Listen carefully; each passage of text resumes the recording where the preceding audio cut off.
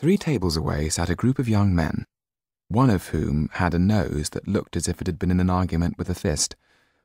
His skin was pockmarked and he was talking loudly about the rights of citizens. He had no doubt drunk more than a skinful of wine, for he kept standing up and shouting out, "Citizens, the wind is changing. The old regime will be blown away. All is dust. All is dust." His friends quickly pulled him back down onto his seat. Jan had been watching all this intently, and had not at first noticed Tetu wrapping his muffler about himself and putting on his hat. "Where are you going?" "I have someone to see. I'll be back in a couple of hours. You're to wait here for me.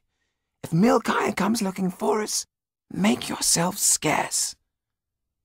Tetu set off purposefully, across the Pont Marie towards the left bank.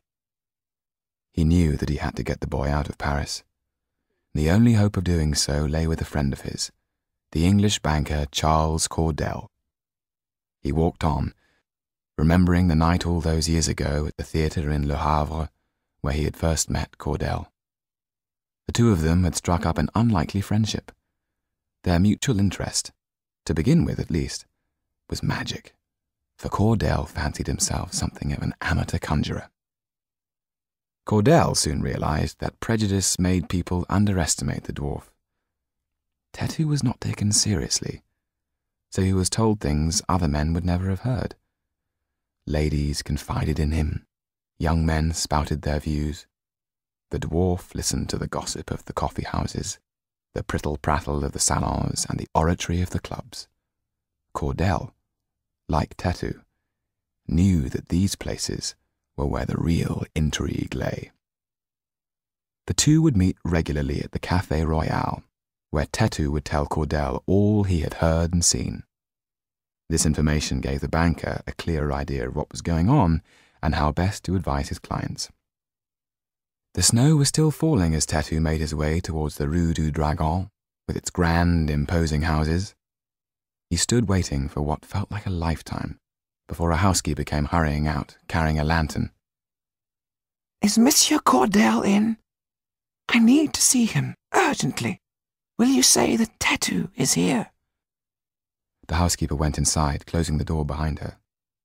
Tetu stood waiting, stamping his feet and blowing on his frozen hands. The door opened again, and he was shown into the hall.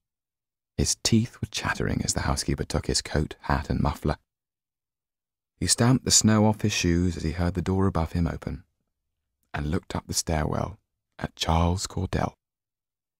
Tetu had never been more pleased to see his friend's grave, bespectacled face. "Why, my dear friend, you look half frozen," said Cordell, coming forward with his hand outstretched. "I need your help. I am in a great deal of trouble," said Tetu, and before he had even been taken into the elegant drawing-room, he had told Cordell the story of Topelin's death. "He is a great loss," said Cordell, taking Tetu over to the fire and bringing out a bottle of cognac. "So, Kaliowski."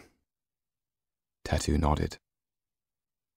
"I have been a complete idiot," he said angrily.